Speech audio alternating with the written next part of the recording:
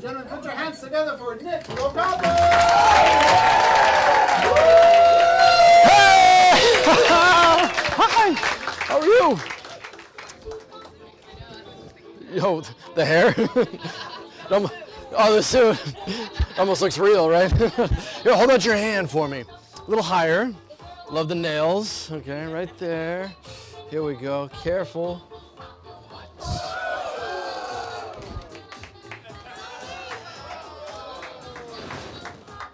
Okay, one guy likes it. That's all right. We'll do it again. We good?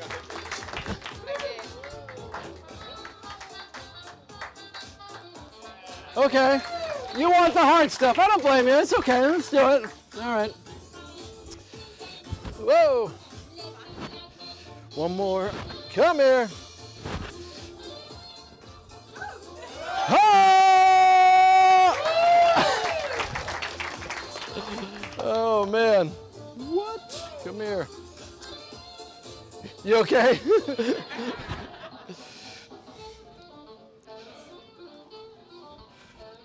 What? I need to borrow a bill. It can be like a 5, 10, 50. This is hysterical with 100. Who has a bill that I can borrow? Don't everybody grab at once, you know. It's, this guy in the back. You guys, this guy's grabbing, maybe. Love the socks though. Pineapples? Oh, we got a 1. You borrow 1. Hey, we got a 20. All right, all right. Works with any bill, I swear. No, no. The reason you borrow the money, right? Because if it was mine, you guys would all think this is fake, right? I don't blame you. In fact, that's what I used to use, some sort of fake, phony magic money. But you don't need that when you do this stuff. All you need is a little bit. See if I got any left. Yep, a little bit of the invisible magic dust. These are late shows. Okay.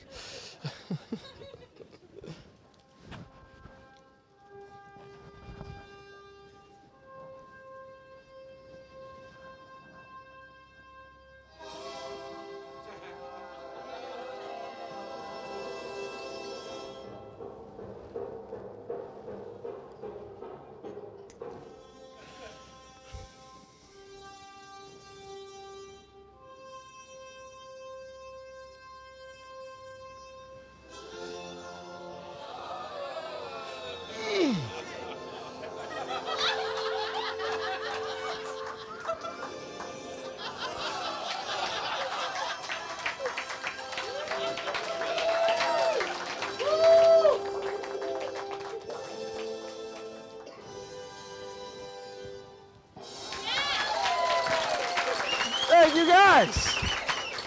All right. Is this the same $20 bill you gave me? It is? Thank you so much. Hi. Oh, thank you. My name is Nick Locapo. I am beyond thrilled to be here at the world-famous Magic Castle. Thank you for joining us this evening, and thank you for deciding to spend a little bit of your time with me. I'm originally from Boston, Massachusetts. I moved to, one guy, that's cool.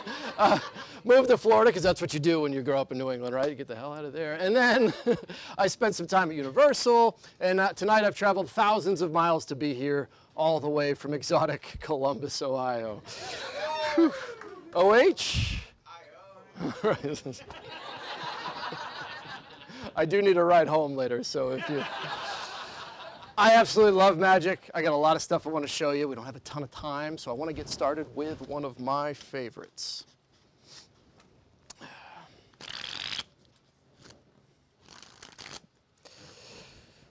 It's pretty impressive, right? You guys want to see it in reverse? No problem. All right, a little trick using 2 cards. 2 cards. Card for me, a card for you, sir. My card first. My card first. My card will be the Queen of Hearts. Queen of Hearts will be mine. What is your name? Christian. Christian, where are you from? LA. Oh, I've heard of it. Cool. All right. Queen of Hearts is my card, Christian. Now for yours. I'm just going to riffle through the cards. As I go through, you say stop, we'll get you a card. Stop. Now, Christian, I don't want you to think I made you stop here. I can go a little further if you want. Okay. Are you sure? Sure. Are you sure? A little further? Like there? Right there? Yep. Okay. Everybody remember Christian's card. Yeah, we'll let everybody take a look at it. In fact, make sure there's no special markings on the back, Christian, that tell me what your card is, okay? This stuff isn't easy, okay? Your card goes into the center of the pack. It's about middle right there. And it's going to travel all the way up to the top of the deck. It happens when I flip the magic hair. Christian, your card back on top. What? It's not all. Your card will now change places with mine on the floor. Happens when I whistle. It changes. What? Now that was my card, right, which I put down here at the beginning. Does that look familiar? Yes! All right. That's a good trick, but the guy in the front last show was like, yeah, but how did it stick to the wand? What? Some of you are still fooled. Okay. So I'll just show you how it works. The hard part, of course, is getting Christian's card, not this one, but to slide out of the deck and secretly land underneath my shoe, because that happens really fast and it's hard to see. So I'll try to slow it down so all you can see exactly what happens. The first thing you got to do is take Christian's card and place it in the center of the pack. Now this will work, of course, with any card. It doesn't matter. We'll use the 9 of hearts. All you got to do is give the 9 a little rub on your leg. Just by giving it a rub, Christian, it changes. All right? Just don't rub. Thank you. Thank you. No, it's okay. Just don't rub too hard, right? Because if you do, you can actually get the card to disappear. It doesn't go far, though. It just ends up back underneath my foot. Christian, do you believe this is your card? I do. You do? Sure. You're not from LA. Check it out, Christian's card. Pretty good. Pretty good. Yes. One more time. Why not? Or we don't have to. It's okay. We'll do it one more time. Anything under my shoe, Christian? You look good. Nice shoes, though, right? I'm going to put it there again. Okay? In fact, we'll make it a little easier on you. We'll leave your card face up in the deck. So not this way. It'll be facing the ceiling, right? So that if it comes to the top, you'll know I can't sneak it up there because it's face up, right? So you can watch the deck, you can watch the shoe or the wand. But whatever you do, don't blink because it happens on the count of 1, 2, and 3. Did you see it go? No. You didn't see it go? No, not the card, the deck. Did you see the deck? Oh, shit. Did you see the deck? You see, the deck is gone. The deck is gone. But Christian, it didn't go far, though. It just ended up back underneath my shoe. That would have been good. Would have been really good. The thing is, Christian's right here. He's watching so close. There's no way I could have gotten the deck underneath my shoe. I had to go one step further. I couldn't get the deck under my shoe. I had to get the deck in my shoe. Now, oh, wait. We did put Christian's card face up in this deck, remember? And it is still in there. There is one card reversed in the pack. Christian's 2 of clubs. Give him a big hand. All right, my friend. This is for you, for your whole family. Take it home. Enjoy. This is with the fairy dust. Yeah, right. Yeah, it does come with some invisible dust. Yes. Yeah, Dr. Schultz. If any magicians ask to borrow a deck of cards, give them that one, right? I need 3 people that want to have a little bit of fun up here with me. Oh my God, it's like everybody's hand in the back up there. That's great. Let's see here. Well, we're gonna get some variety. We'll get the bow tie. You look like fun. Yeah. Come on down. Why not, sir? Right here. Yep. And we got a lady anywhere? A girl? I don't know. You want to help? You'd be great. Sorry. You're right up here front. Give these people a hand. We're gonna put you here on the X. Okay. Yeah, you came dressed to party right here, sure. There's a little X right there for you, okay? Perfect, you guys look good. I'm gonna place this kind of right there. All right, I have 3 postcards and 3 markers. Now in a moment, we're all gonna draw a picture, okay? So you get a marker, You get a marker. And what is your name? Jessica. Jessica, here's a marker for you. Now, a moment, you're going to choose something to draw, okay?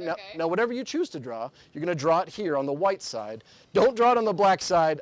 I know that seems obvious, but you wouldn't believe what I've been dealing with up here, okay? So go ahead. That's for you. Now, whatever you draw, make sure that nobody sees it, okay? Not me, not your friends up here, not the audience, okay? You can begin drawing anytime, so that's for you, and this is for you as well. You can get creative as you like or as simple as you like. It doesn't have to be anything crazy or fancy. Believe me, I've seen it all. Okay. Is there anybody here that's had like a crazy, crazy night out? You're a little too heavily refreshed. You wake up in the morning and you've got a brand new tattoo. Am I the only one with my hand up? And this guy? Yes, sir. All right. You know, they say getting a tattoo is like the oldest way to disappoint your parents, right? The world's second oldest, of course, is become a magician. No, my parents love me. It's okay. I'm going to come back down the line and collect the markers. So if you could cap those up. So I'm going to come back down here and grab the markers. Now, let's not think of these as drawings, okay? Let's have a little bit of fun, and instead, we'll think of these as 3 random tattoos that you might find on your body after a crazy night out, okay? And was it Jessica? Jessica? Would everybody pass your drawings down to Jessica, or your new tattoos? And Jessica, keep them face down so nobody that can see them, and then shuffle them, so you don't even know which one is which, right? Perfect. And whenever you're done, you place it on that table there. And tonight, one of us is going to be lucky enough to go home with one of these tattoos permanently inked on our body. Thank you all for volunteering. Tattoos can tell. We have 3 tattoos and 3 tattoo artists. We don't know who drew what. We don't know whose is whose, right? But we're going to look at these and see if together we can figure out who drew which one. So let's take a look at this first one. Okay. All right, we got a little. I think you guys know what this is, right? Yeah. Okay. It looks like a tree. Oh, let's put this here. Sorry about that. Jessica, the tattoo that you drew, if you had to get it, where would you get it? Let's see, probably my ankle. Ankle. I can kind of buy that. Do you have any tattoos? Yeah, okay. All right. What is your name? David. David. What is your name? David? David and David. David, Jessica. It's going to make it easier on me. David, the tattoo that you drew, where would you get yours? Right there. Go do that again. All right, we're going to go by audience applause here. Do you think it's David? Give it up. No. No. Do you think it's David? Give it up. Oh. Jessica? I think the audience has spoken. We're going to go with the audience. So, David, be honest. Yes. If you did, they're all going to give you a big hand. But did you draw this? I did. You did? Yes! Give him a big hand. You can head back to your seat. Thank you so much. All right. So, tattoos also go through a lot of trends, right? People get the same stuff, like barbed wire, live, laugh, love. Is that what you got? Pretty close. Up here, I get a lot of animals. People tend to draw a lot of animals. Now, I don't believe you drew an animal. No? No. Okay. But you did. Is that correct? Yes, that is correct. Okay. I get the feeling that the next card might be yours. Don't look at it just yet, but this is interesting.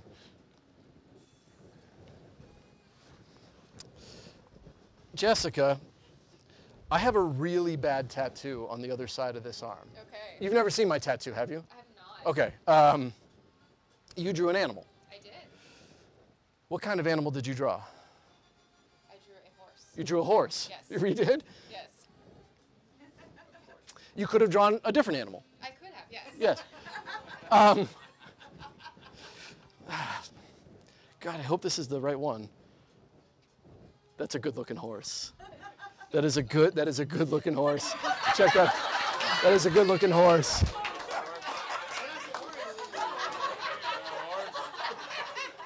But like I said, tattoos go through a lot of different trends, right? People tend to get the same things. And that's what I got. Would you believe that? I also have a horse tattoo. Is that pretty cool? Is that pretty good? Pretty good. Give Jessica a big hand. Thank you so much. You can have a seat. David, come on down. Come on down. Now, David, you did not draw an animal. No. Could have drawn anything you wanted to. But we had the same type of tattoo. We both had a horse. Would you be impressed if I had your tattoo exactly on the other side of this forearm? Yes. You'd be prepare to be blown away. You ready? Okay, check it out. Is that your tattoo? That is, yeah. It is? Yes, it's your tattoo. All right, it says your tattoo on my arm.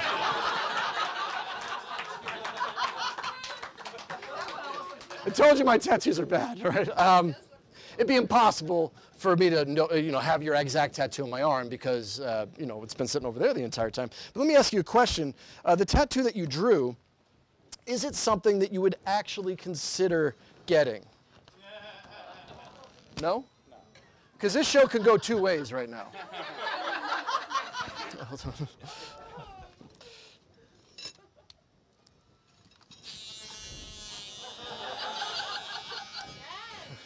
I learned how to do this last week on YouTube. It's been going great. Hold still.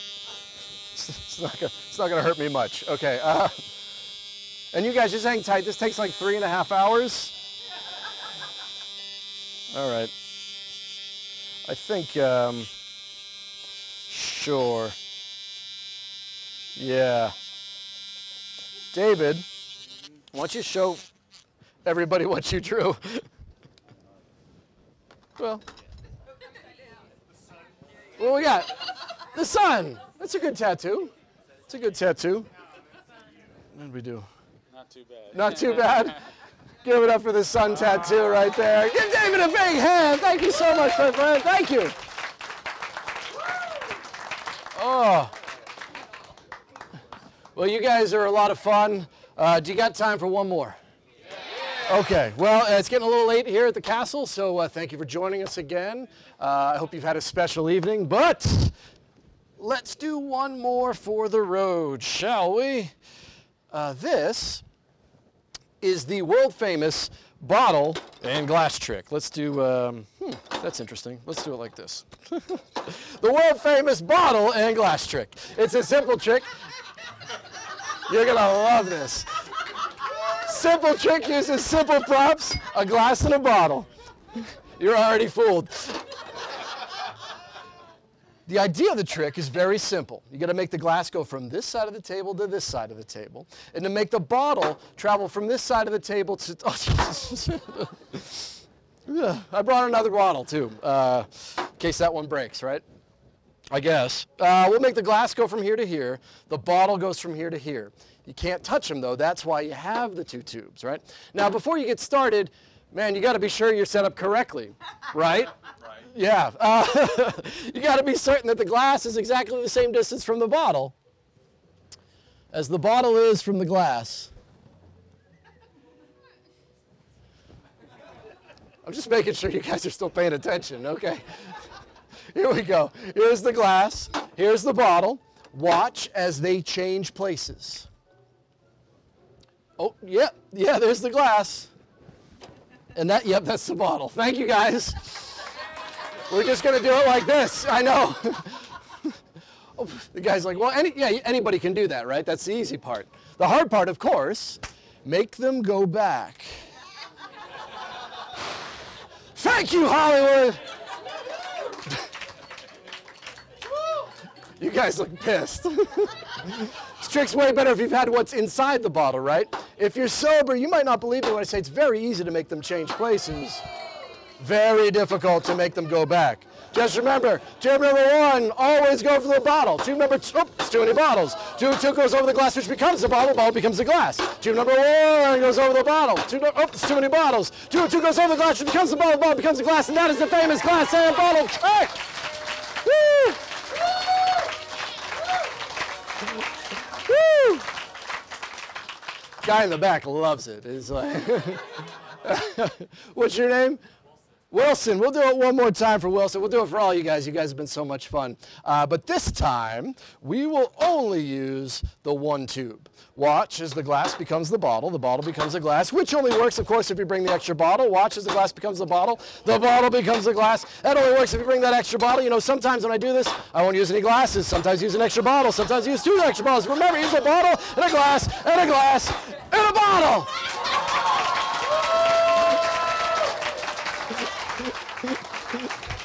Woo.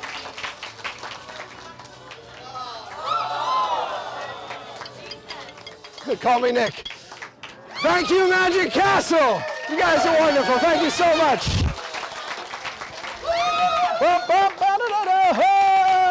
Thank you, guys. Of all of you, please exit the theater on your right. Secure your belongings. Have a fantastic evening. We'll see you next time.